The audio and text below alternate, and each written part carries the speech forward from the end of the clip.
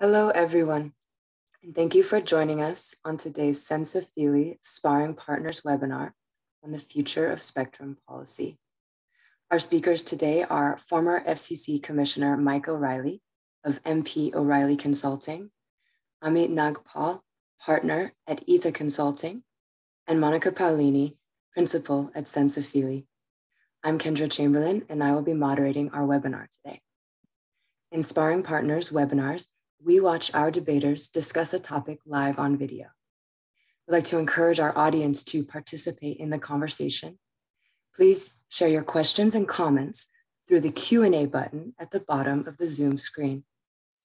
All comments are visible to all participants, so please keep the conversation polite and respectful. Our speakers will do their best to address questions as they go along and as they become relevant to the topics being discussed. So please do not hold your questions. And with that, I'll hand it over to Monica.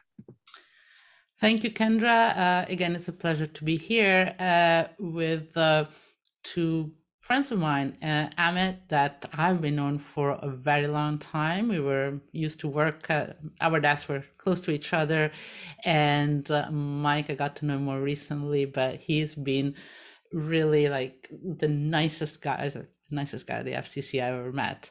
He's really nice and extremely knowledgeable about everything. So it's a pleasure to be here. And today what we're going to talk, holidays are coming, so we're going to have a more of a future-looking topic. And we're going to talk about the future of spectrum regulation. And it's interesting because if you look at it sort of from really a mile high, it used to be that you just have a few bands allocated to mobile operators that will get them, and then we got Wi-Fi on top of that, and clearly there were a lot of bands allocated to specific users like defense and things like that. And that was kind of a simple, everybody got a piece of the action. And now everything is getting a little bit more complicated because you can share spectrum, we can use higher bands. If you remember at the beginning, just thinking about using 2.5 gigahertz for cellular seemed to be like just scary stuff. It's like, it's too high of a frequency, you can't really do anything. And now we are talking about millimeter wave and here. And also who's using the spectrum is changed. So it's not just the mobile operators or individual users or, enterprise doing their own Wi-Fi network. It's enterprise wanting to use cellular bands, hyperscalers, there's much more, more users, more bands, more models. And so what does that mean?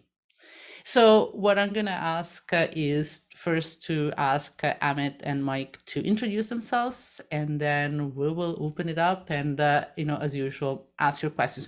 One thing that I wanted to mention, we were planning to talk about auction 110, the 3.45 gigahertz mid-band, but we don't know yet who won it. So we kind of like, maybe we need to do it in January or some other time. Not yet, no time yet. But if you have any questions, go ahead and ask them. So, Mike, why don't you get started? Sure. Well, you are. I mean, we all know who. Most people know who you are, but why don't you go ahead and say it anyway? Well, look, it's an absolute pleasure to be here. I'm Mike ORielly, formerly of the FCC for 7 years. Prior to that, I spent 20 years on Capitol Hill working on the statutes that govern telecommunications and technology policy. So this is a very dear subject of interest, and I loved how you phrased the conversation as this Christmas time, and the Christmas Carol kind of thing comes to my mind when you talk about the past and how you explained what we did in the past and where we are today and where we're going. So it's a lovely analogy for the Christmas season. Yes, it is Christmas season. And what is it you're doing, Mike, now, if I may ask? So I'm doing a little consulting and providing doing some writing. I'm providing advice and some suggestions to folks that are interested in my consulting company, MPORielly Consulting, Inc. And you have a blog, which I highly recommend. Yes, I have a new blog, TMT and Me. I'm also a visiting fellow at the Hudson Institute and a senior fellow at the Media Institute. Yeah, you just have a long title. Amit, how about you? Great, slightly shorter title. So I'm a partner at Aetha Consulting, and we're a consulting company very much specializing in advising the telecom sector on a whole wide range of strategic and regulatory issues. And typically, I would say a lot of our work involves numbers. You know, the answer is a number or a series of numbers. So we're very quantitative in that sense. And in respect to myself, I've been working in the area of spectrum, gosh, almost 30 years now. I started my career with the UK regulator and then moved into consultancy, first on the engineering side, and then more into business consultancy.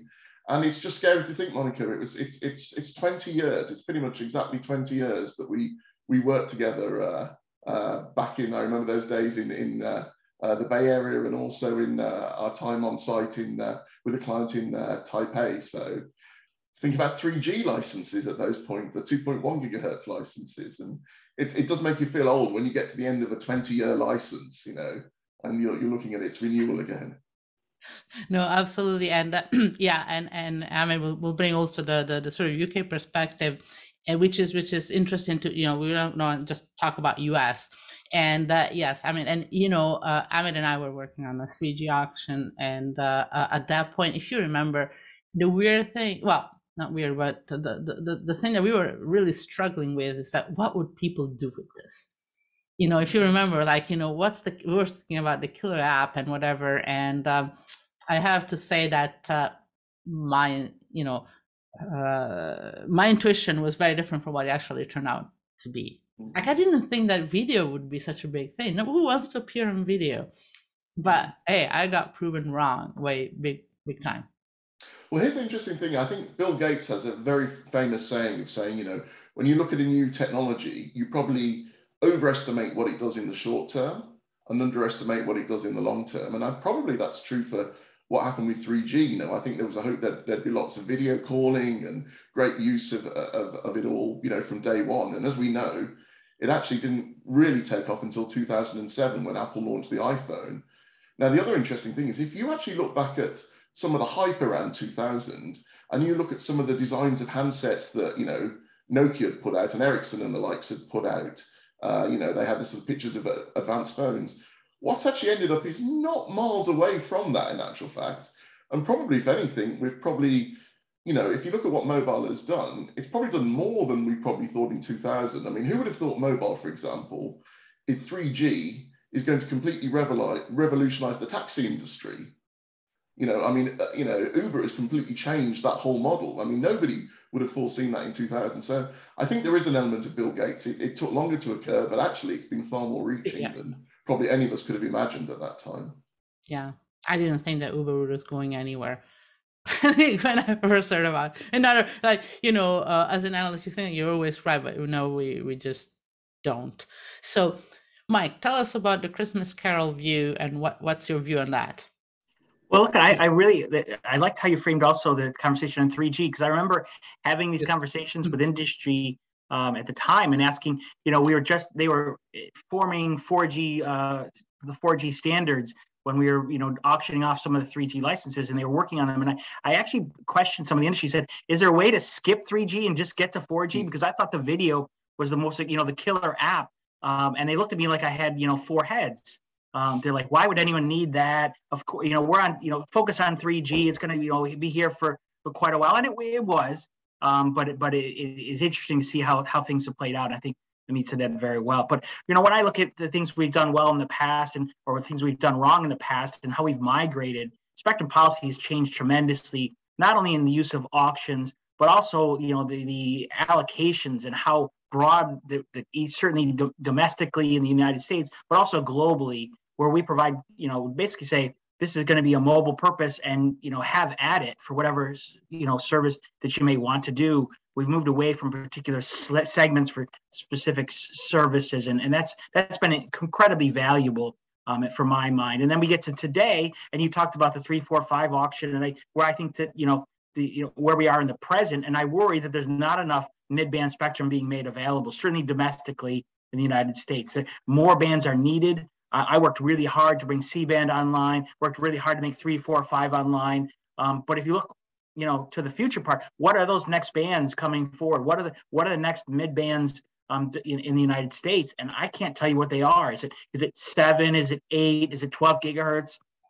I don't know. But in any event, we're years away from having those bands available for that purpose. And so there's going to be this, this lag between the operation of 3, 4, 5. Yeah, certainly lower 3. There's going to be something in lower 3. We just don't know how much we're going to get out of it. And I'm sure we'll get into some of the sharing conversation and how that plays into lower 3. So I'm, I look back and say, wow, what was able to do, we were able to do in the past. I worry about where we are right now, and the future looks interesting as I also turn to things like 6G and terahertz bands. So it's a really, what does sharing mean at terahertz? So really a complicated conversation to be had in the next many minutes. Yeah, absolutely. Actually, Amit, why don't you tell us a little bit about the rest of the world? Because it's like, and I guess maybe we can even talk about a little bit like the FAA. So, in the US, we have all this kind of discussion about the FAA altimeters, but everybody's using that frequencies in the rest of the world. But anyway, before we get there, maybe you can say, what does it look, we heard about US, what about the rest of the world? I don't think it's too dissimilar in the sense that, there's a lot of focus on mid-band spectrum at the moment, exactly as Mike says. And I think the reason for that is it's kind of the optimum mix of coverage and capacity, if you like. Millimeter wave has not really sort of moved in the rest of the world. I mean, one of the big reasons is the iPhone models that you have in the US support millimeter wave. Anything you buy outside the US doesn't have the millimeter wave support. So their operators are it's the classic chicken and egg problem. The reason they've not done that is because operators haven't deployed it. Operators are not deploying it because it's not in the devices. So there's a little bit of an issue there. And as well as the sort of mid-band issue, I worry a little bit about the low-band spectrum. And the reason I worry about the low-band spectrum is there will always be areas of coverage which only the low bands can reach. And at the moment, a lot of governments are talking about they want ubiquitous 5G. But when they say ubiquitous 5G, the politicians are thinking the same 5G everywhere, not super fast 5G in the cities and this very slow, more like a sort of old traditional 4G type service. When you start to get into the areas which can't be covered by the mid-frequency bands. And I worry that as soon as 5G starts to take off and real 5G, if you like, gets going with all the mid-band spectrum, the 100 megahertz carriers and the likes, we're suddenly going to have this very inferior service, and there's going to be huge pressure from the public onto politicians to have real 5G. And how on earth are we going to do that with there isn't enough low band spectrum, just the laws of physics. There is only so much spectrum under 1 gigahertz. So you expect, that's not the solution. The only solution is to have a much more denser network so we can make more use of those high frequencies or mid-band frequencies. And the problem there, of course, is that who's going to pay for that? I mean, the data traffic volumes are going up, as we know, exponentially. The revenues at best are flat. I mean, in some countries, the ARPUs are still declining. So there's going to be, if you like, I think one term I've heard used is a sort of investment gap. There's only so much the industry can afford towards ubiquitous 5G, and that will be essentially deploying 3.5 gigahertz and the likes, the mid-band spectrum on the existing sites for as far as it'll cover. But all the stuff that's outside that's going to have this slow 5G or 4G, it's going to need some investment, and the only way to plug that is probably realistically going to be some sort of government investment. So that's kind of how I see the world looking at this. Yeah. So, but if you go with the government, I mean, in metropolitan areas where it's dense, you don't need government to intervene. But so you're talking about you need more in the sense of government intervention when you get into rural areas or low density. I mean, there are always still bits of even urban areas where you just happen to be at the edge of the cell coverage. There's things in the way. So the only spectrum you've got, you probably noticed this. Suddenly your phone is not as responsive as it would otherwise be. Can you plug all of those? Probably not. But there will be some element of that. But I think the bigger issue is as you move to less populated areas and things like highways and the likes. Yeah. So basically the idea is that we have a digital divide, and the digital divide might become deeper if we don't do something, and it cannot just expect operators to just throw money at it, because the business case is difficult. So you need to have some other way to go, or accept the digital divide, basically, right? So I don't know, Mike, what do you think about that? Well, I think you're seeing, both parts. You're seeing, a reflection that government is going to invest. Certainly domestically, the United States is investing, substantial sums to expand out broadband throughout the nation. Do I ever think it's going to get to 100%? No. Are we going to get, high 90s? Absolutely. With the amount of money we're talking about investing. And I think a lot of those solutions are going to be wireless driven, fixed wireless, or whether they be, in some instances, they'll get to the millimeter wave bands, but I think there's the two parts. One, government investing, and secondly, you're going to see that, which we've always seen in telecom network, the cross subsidization, right? The money made, in industrial parts of urban centers is going to help build out the network to cover more people, nationwide and globally. That's not uncommon. So I'm kind of thinking that's a natural thing. And we'll continue to move forward. But the idea that we're going to have everybody, it's going to have, by the land mass, I think is the really tough spot. When you talk about urban populations, or having a high percentage of consumers covered on where they live or where they generally go, that's one thing. If you're talking about every square foot of a nation or the globe, that's a much different, and it gets to the heart of your point in terms of, how dense can you build this network, and how do you have towers in the middle, or wireless antennas in the middle of fields for miles upon miles. And I think that's a heavy lift to expect people to invest in. Yeah. Indeed. I think the problem is there might be a little bit of a political disconnect. I mean, for example, Europe is talking about ultimately every single road, and anyone who's been in Europe will know some of these roads are very small little lanes. They're not big highways or anything like that. So small little country roads, every road being covered by ubiquitous 5G to support things like the cars, and that's going to need a lot. But your point is well taken, right? That these small, tiny roads, right? Why isn't there a 4-lane highway going to it? Because there isn't the need for it, right? And so the idea that you're going to have fulsome 5G to every single location, when you can't even build a road to certain places, and you don't have the necessary infrastructure elsewise, whether it be grocery stores or gas stations or all the other things that go with a metropolitan, environment. So I think it's not surprising that the idea that you're going to have fulsome 5G in every square inch of a nation or globally is really tough to fathom. Yeah, and I think we need to be realistic, because we want to bridge a digital divide, but that doesn't mean that everybody's going to need to have, everybody would like to have a gigabit connection to their home, but do we really need it? Or is it better to just say, well, you're not going to get that much, but it's going to be good enough, and we get it to everybody. So the risk is that you might just deploy 5G where it's kind of a cheaper, a better deal, but then you kind of leave on aside people with areas where it's much more expensive to build that kind of coverage, but you can still do something. So I think we need to, it's not necessarily 5G that you need everywhere. I think, Mike, to your point. No, that's very fair. Well, and in the United States, we're looking at subsidizing the consumer experience, for those that can't afford it. So trying to, both on the front end and the back end, I think is helpful. But I think that a 5G, if you can get 5G in many places, you're in, what is sufficient broadband, or what is sufficient speeds for what your needs are. People say, I want a gig. I have to have a gig. But what do you really use? And that we see that in schools and libraries. What are they really using? And they're overpaying, left and right for those services, and that's pretty problematic for public policy. But I think that where you can get to in terms of speeds and other things from 5G is incredible, and it's really going to shrink the user experience, the difference between the user experiences depending on where you live. Yeah, absolutely.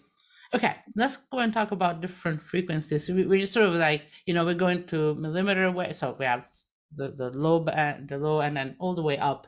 And I just got a new paper on millimeter wave indoors. I'm a big believer. There's not a lot of people don't believe in it. But I think that, we need to have more indoor coverage, and that's that one possibility over, But what do you see? Because, we're just getting more and more comfortable with higher frequencies. Is that really game changing, or is it just going to be so far out that it's not really addressing any issue in the near future? Or what's your view of, talking about, beyond E-band, like 100 gigahertz? What's going on there? Is that feasible? I think, go ahead, Mike. No, please.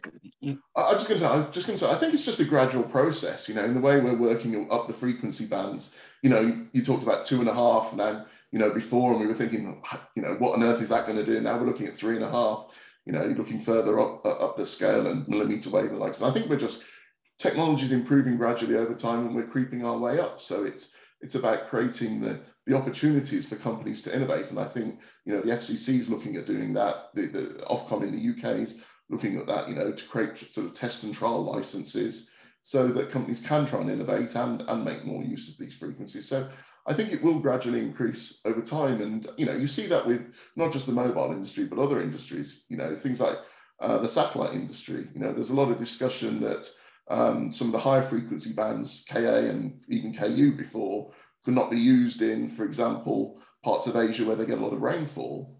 Now technology means they can start to be used. It's still not as good as the lower bands, but they are increasingly being used. So I think it's a gradual thing over time. Sorry. Yeah, I'd actually agree. It's not much in terms of sparring here, because I think it's over a time period. The United States pushed hard for millimeter wave auctions and clearing of bands and had a lot of different fights globally.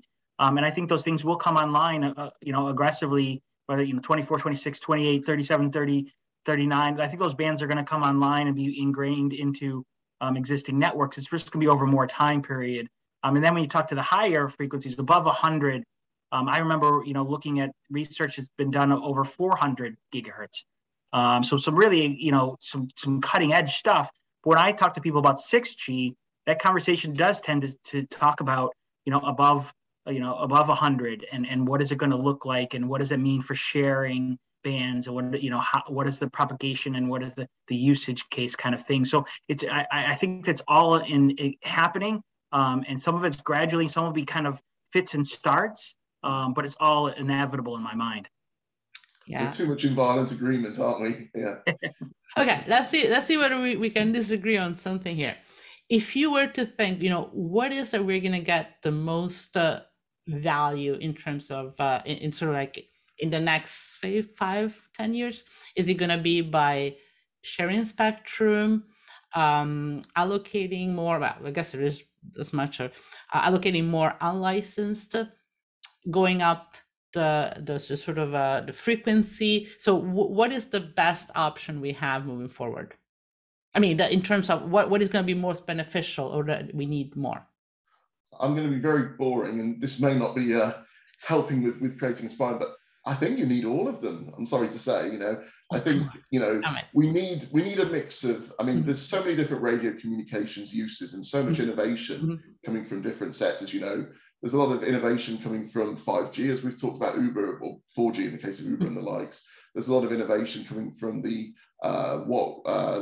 wireless LAN use. And, for example, I think a lot of AR, VR applications are first going to be developed in the sort of Wi-Fi environment in the home, and then they may over time move over to 6G, for example. And really, you really need all those things to happen. You need all these organizations to have access to the spectrum that they need. And part of that is making new frequency bands at a higher range available. So it's a little bit more. If I was asked to say what are going to be the two, I'd struggle to name one driver, because I think absolutely mid-band spectrum is where the mobile industry is. That's clear.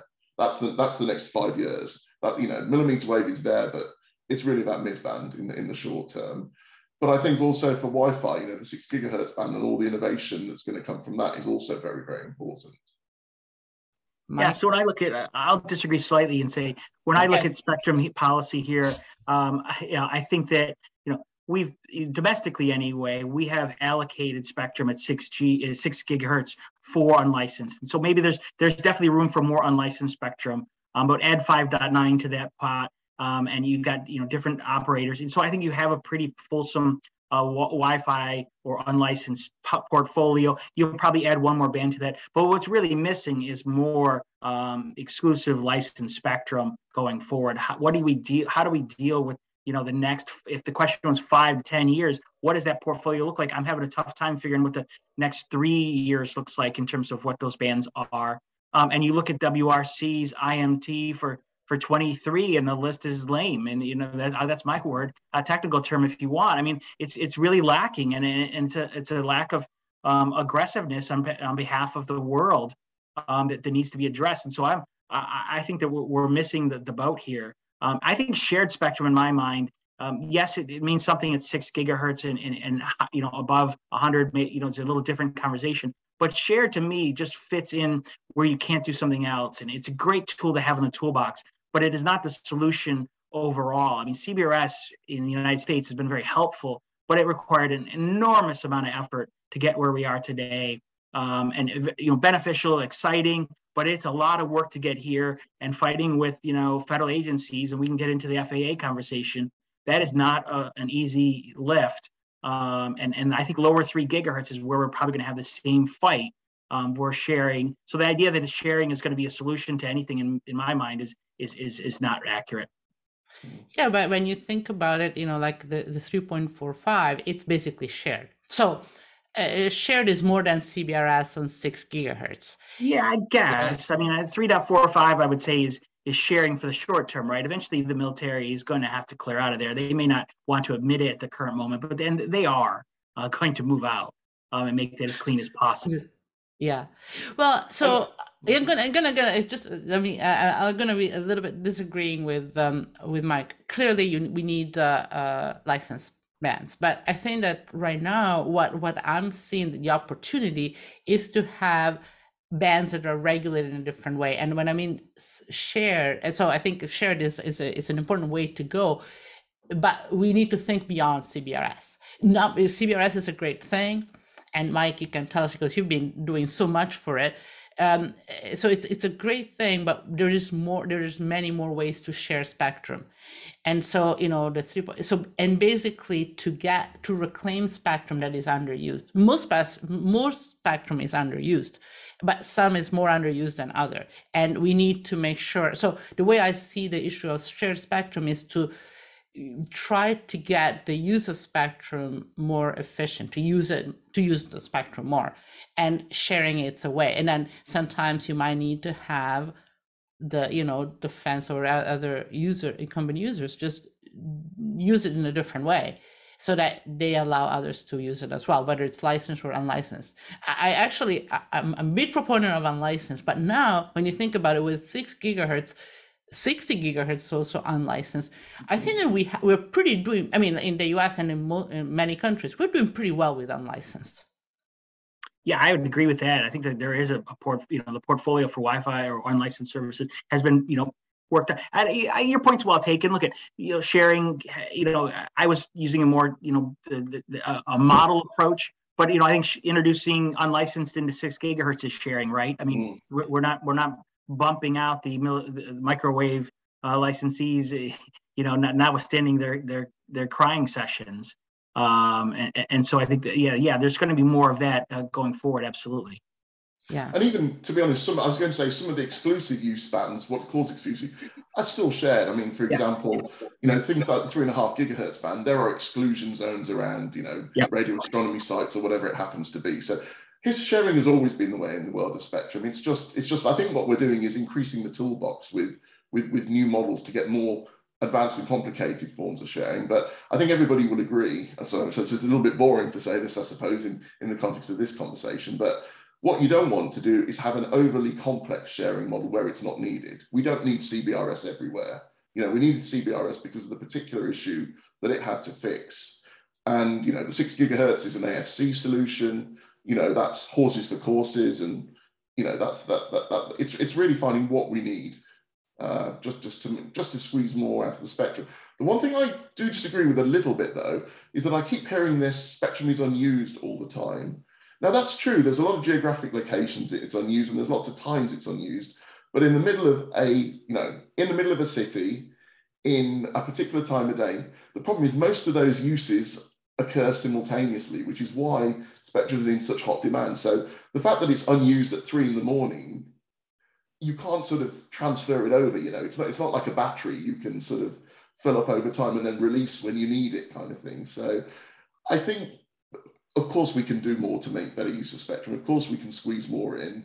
But this idea, you know, I remember, I can't even remember the companies, but it was sort of Google and Microsoft in 2005 producing all these charts saying most of the spectrum is unused. Well, you know, that's just the way the world is, I'm afraid. You know, a lot of it, you know, we live in cities, we live in dense particular areas, and we tend to do things at similar times of day, which is why the spectrum demand also happens in those areas and those times of day.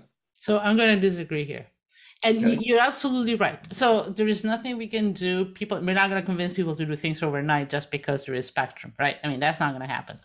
But the reason, especially as we go higher in frequency, you know, you can use it, for instance, indoor and outdoor you can use millimeter wave, for instance. You can use it indoor and outdoor without having an interference. The frequency we use, 6 gigahertz is a great example. So that you can use it indoors without having any effect on outdoor uses. So in that sense, I think there is a huge opportunity for increasing spectrum use. Yep. But then again, it doesn't go to I mean, you're absolutely right. In a rural area, there's just so much need of spectrum. Cool.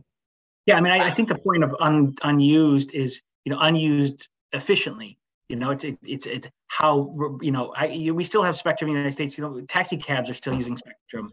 Oh, you know, and notwithstanding in urban centers, the market has changed significantly to using app-based solutions, and we have spectrum still allocated for industrial purposes when the modern networks are moving to 5G private, you know, wireless networks, and so there's going to be some shortage of, or a time period when that's going to have to migrate, and we're going to have to move away from inefficient systems, and maybe I would, you know, agree that they're unused properly.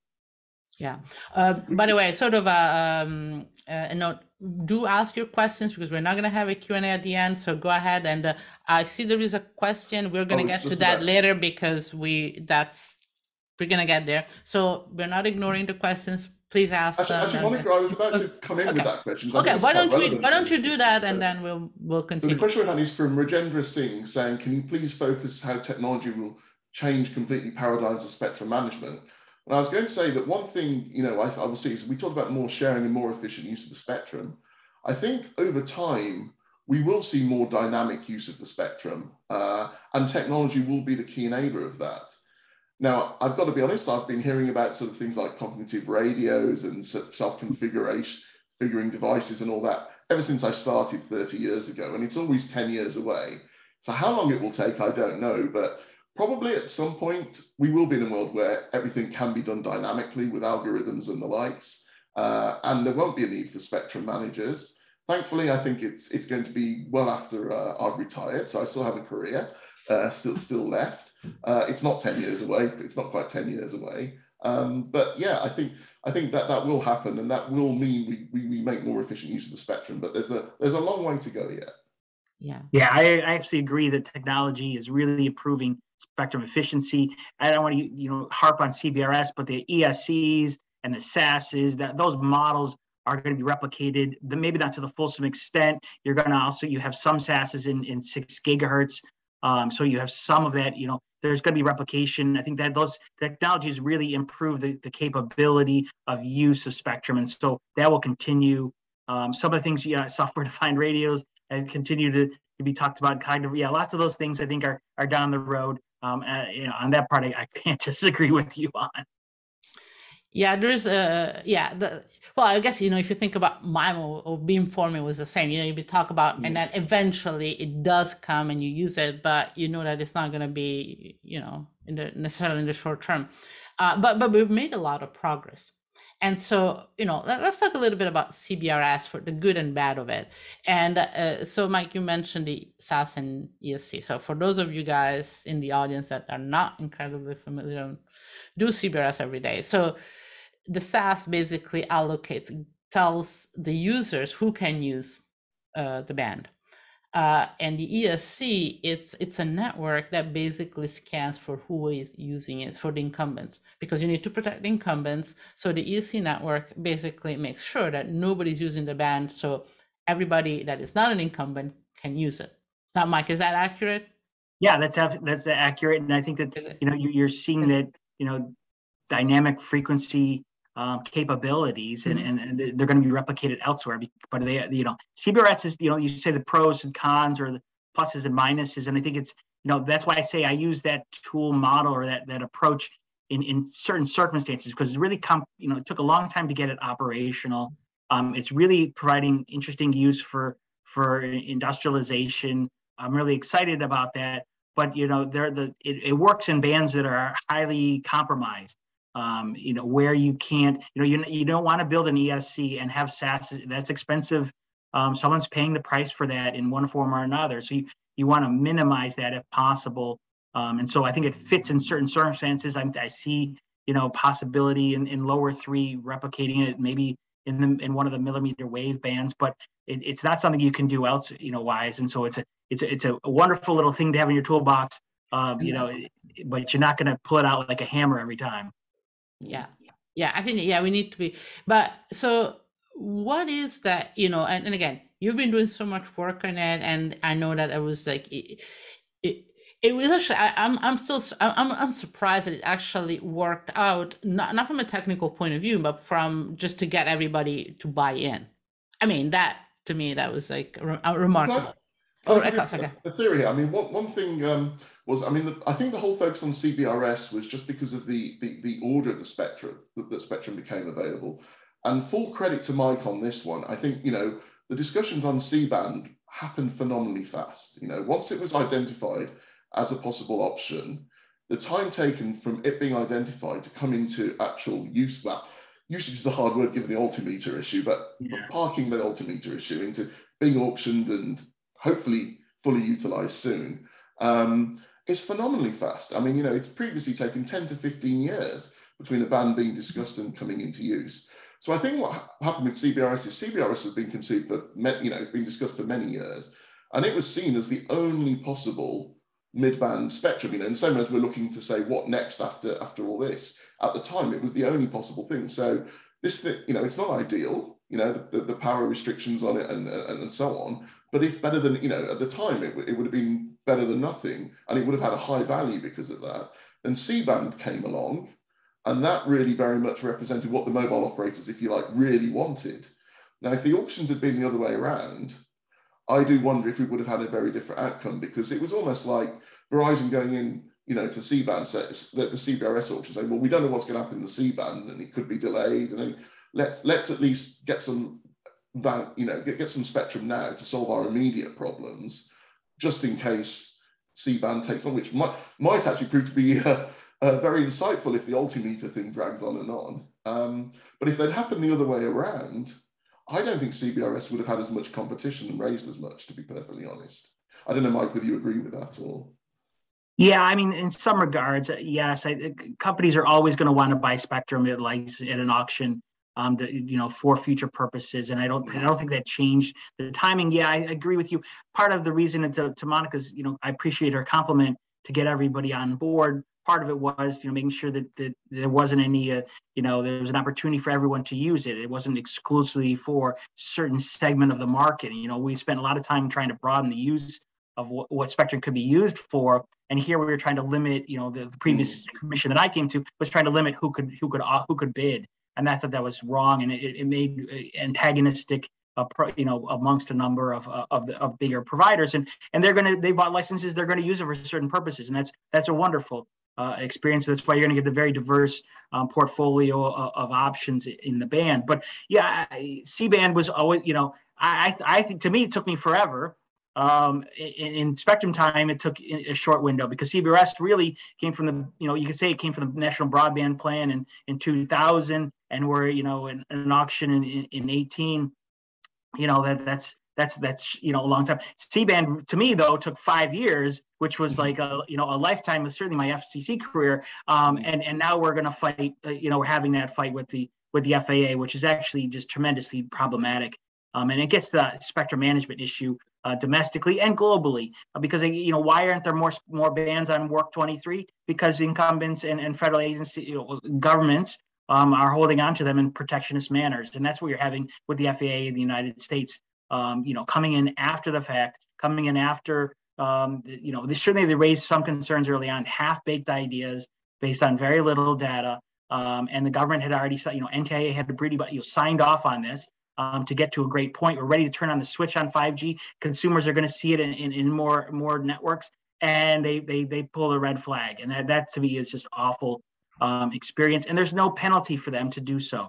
There's no there's no mechanism to they want to be seen right now, given their past recent failures, as somebody who, as an entity that is only about safety, whereas where they've been for, how many years on safety issues for the airline industry. So I find this, incredibly problematic, something they need to push through and move past, in my opinion. And hopefully the networks and the C-band winners will start the networks in January, and we'll have those fights as they're working through, in their mitigation techniques and the studies that will go forward, and we can come to a conclusion and not have to sit in perpetuity or purgatory, I guess, waiting for the FAA to finally be happy.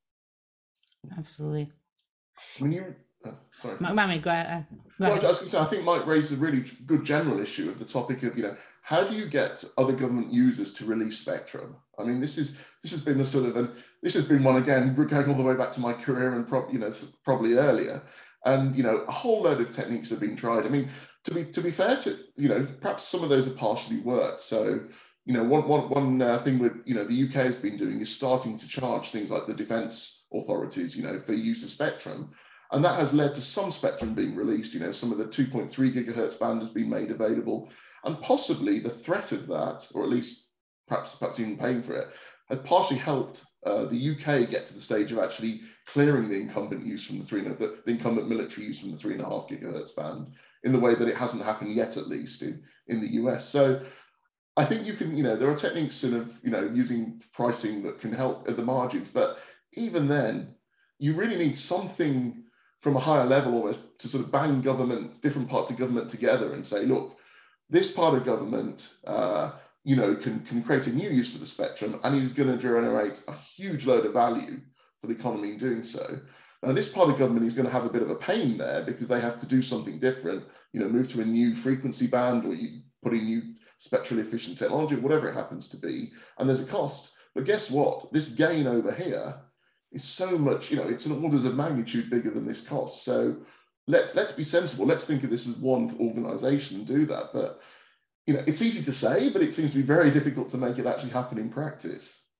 And I guess it's not the same in every country because different countries have a different view. And, I think that to both of you, the issue, so the FAA, that's something that has been debated now for a long time, so it's nothing new. It just came out because they can, basically.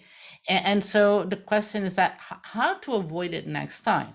And as you say, that's a balance. We need to find. And so do we have in the US or in other countries, it seems like in the UK it's a little bit better, but in the US, why do we have to, is there a better way to deal with this kind of issues? Because it's going to come up, there's going to be the next time around, there's going to be somebody else complaining. And we had it in the past many, many times. So we've had it domestically at least 5 times in the last many years. And this is, this adds to the list of an agency. And look at it, I get the efficiency argument and the balances that Amit talks about, because that's, to me, that's what 3.45 auction is, right? It is DoD setting how much money they need, and industry say, there's a question whether the auction would close, right? And it far, it exceeded that number that was needed, and a very inflated number that was, that should have been scrutinized by DoD, but we were willing to pay it. And I think the next time we're gonna have to be more, more careful about the price for a federal agency. And so to Amit's point, I'm sorry, and I've been on this point, I've testified to this point. It takes more sticks than sugar here or carrots. I just don't think the federal agencies have any incentive. And I tried to copy, what UK did, as others had in the United States, advocated for a budgetary impact on spectrum for federal agencies. And it just doesn't, whether it be DoD or elsewise, use their leverage politically to kill off those things. Because there's no cost, federal agencies have no motivation. In fact, they get benefits globally if they can show that they were pushing back on the big bad wireless industry. They certainly get benefits if we look back at what happened at Work 19 and the NOAA fights over 24, 26, 28 kind of thing. So that has to change, and that means leadership. And you know, you can call you can be designated as a leader, you can be called a leader, but actually leadership is actually deciding things that are difficult and moving forward. And the FAA is a great example. The problem we're having with the FAA right now, yes, it's been known about, the issue's been raised before in a half-hearted, half-baked, mechanism. But nobody in the government, in this administration, after we've told how terrible the last administration was, nobody in this administration has been willing to stand up and say, I'm sorry, FAA, this is not right. We've already done the work here. The engineers disagree with you. Well, and what industry is proposing is sufficient for not only now, but going forward, and likely to be unnecessary for the mitigation. The power around airports and helipads are probably completely unnecessary going forward. So, but no one's been willing to do that. And that to me is a dearth of leadership. Yeah, absolutely. There is something in the chat, and we don't usually take Q&A from the chat, but I'm going to ask you this because I think it's relevant to what we're talking about now, which is, are we just trying to basically, are we advocating to remove access to spectrum to public entities which need it, to just give it to somebody who's going to make money out of it, like mobile operators? And I think that this is not really the issue. No. The issue, because they can still use the spectrum, they just need to, like in the FAA case, it's not like they cannot use altimeters, they can use them. They just need to be more realistic and more cooperative in letting other people use it. Nobody is asking them not to use it. Absolutely. I think it's both. I would say it's both. Okay. It's definitely in those instances where, like the altimeters, no one asking them to get out of 4.2 to 4.4. It's where they think that, they can bleed down, how far they want to, bleed down. The question, we are asking those that have huge portfolios such as DoD, you're going to need to shrink your portfolio into, I'm sorry, that has happened over many, my 30 years in working on this. We're going to need to shrink your portfolio. That doesn't have to come at a cost of your overall mission. We can still do both, but it's going to be shrinking your portfolio. And in other instances, you don't get, extraterritorial rights for what you might have had sitting next to the C-band providers long ago. Yeah, exactly. I mean, I was going to say, for example, take the UK and the 3.5 gigahertz band. The UK military has managed to clear itself from the band, so it's available for commercial use. But trust me, UK battleships are still sailing. They're still going. They've found another technological solution for that. And so nobody's talking about taking away the public good. We're just talking about perhaps adding a little, incurring some cost to move to a new technology or move to a new frequency band in order to free up spectrum for another use. And yes, okay, that other use may create private value, but that private value often is taxed. So a lot of that comes back into the public goods in the form of additional taxpayer revenues, which more than compensates for any costs in the other part of government. I think that's the key point. Yeah, and oftentimes, you just get paid. So the public entities that use the spectrum get some compensation to move to whatever other band or whatever. So they're still able to do whatever they need to do. In fact, there is an advantage to them because oftentimes they can get updated or a better solution. Or like for things like FirstNet, they can basically use the public networks for their own services. So there is actually an advantage to them to have better connectivity, benefits everybody. So, Too much violent agreement here. Okay, we are in agreement, but okay. So let's see whether we can disagree on something. So there is a question from the audience from Scott that talks about WRC 23 proposed a new 1.22578 gigahertz to provide a more usable spectrum. What hurdles to getting the spectrum approved and deployed? I cannot answer that question, but that raises another issue, and maybe you can address it. But the more general issue here is what do we do in terms of harmonization, in terms of international cooperation? Because spectrum is so important that you just have. So, for instance, 6 gigahertz. If it's only US and nobody else, the value is much reduced. There is the value of 6 gigahertz is that is going to be available worldwide. And so how does that work in terms of, the international cooperation? And, if you want to address that question, go ahead. So what do you think? Well, I'll take it first and then we, yeah. Look, two parts. One is, I think we touched upon this. DoD's got in the United States has a heavy role in 7 gigahertz, and so that's good. They got microwave licenses there that are going to have to be addressed, just like they did at the bottom of 6, or so the top of 6. So yeah, you've got to figure that out. People talk about taking some of the microwave from 6 and putting it up with DoD in the 7, and that's all doable. It's just getting cooperation from DoD.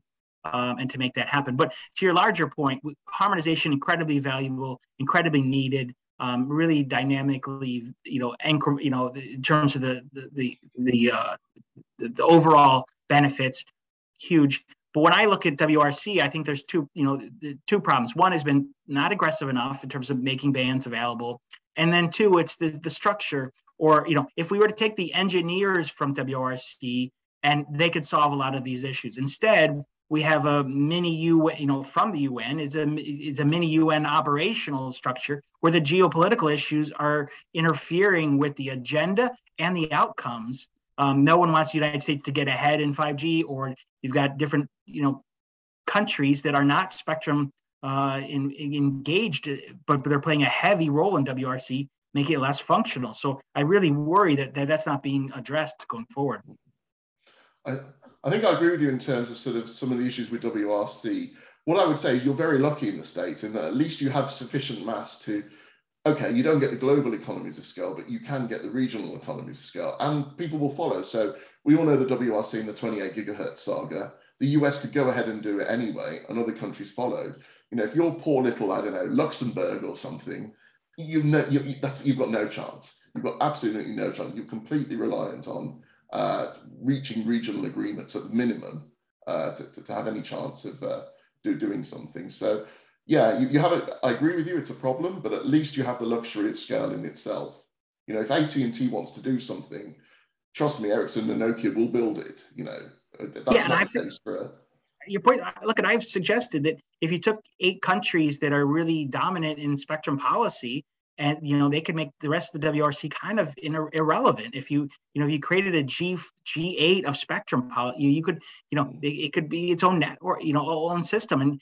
And we saw this in 19 when France was such a pain in the butt on a number of different things, and their unwillingness to move forward when the rest of their own cooperative region was willing to move forward. It doesn't work as it should be if the goal is harmonization moving forward.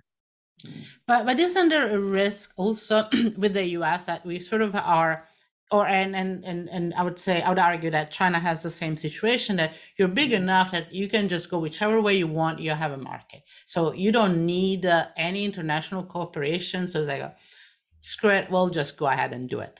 And which is not good, especially if you have a bipolar type of situation where China might go one way, we're going the other way. Is that good? And so is it also a way to basically reduce the urgency of from the US point of view, our involvement in the international scene? Because we don't care, we're just going to do whatever we want. Yeah, but I was making the point that not that the US would go alone, but that there are like-minded, like-minded countries in the globe that are willing to move forward, and we shouldn't be stopped by. And I'm not to pick on Luxembourg from Amit's point, but if they were the standout in the delegation and blocking activity, or and we know the bigger geopolitical issues happening in the world today from nations, China, Russia, Iran, all have bigger issues with the United States and with the world in total. So I would never suggest the U.S. go alone, but I think there has to be the realization that it can with partnerships of spectrum, engaged countries. I mean, tying this back a little bit full circle to where we start in terms of the different frequency ranges, the good thing, of course, is that as we work up the frequency ranges, we don't need to worry as much about interference with our neighbors. So, for example, Iran's use of analog television and, keeping going on with that is just sterilizing the whole region at the moment, from using the UHF band for 4G and the likes. Now, at least that becomes less of an issue as we walk up the frequency range. Yeah. And Mike, I wasn't suggesting that you were saying that we should go alone. I mean, in the US, I'm just saying, are we sufficiently engaged? Are we pushing enough, because even for a big country like the US, it's actually good. For instance, for 6 gigahertz, it's good if everybody adopts it, even though there is enough market in the US. There's still a benefit to us. And it's also, I'm worried, like, for things like if we move to 6G, we do want to have as much harmonization as possible. We don't want to have China going on a tangent, because that's not good for us either, regardless of all the other political. So we want to engage, even though we can go along. I completely agree that we want all of that. And I do think there's a great number of things that this administration and this FCC can do to improve the situation. One is being more engaged.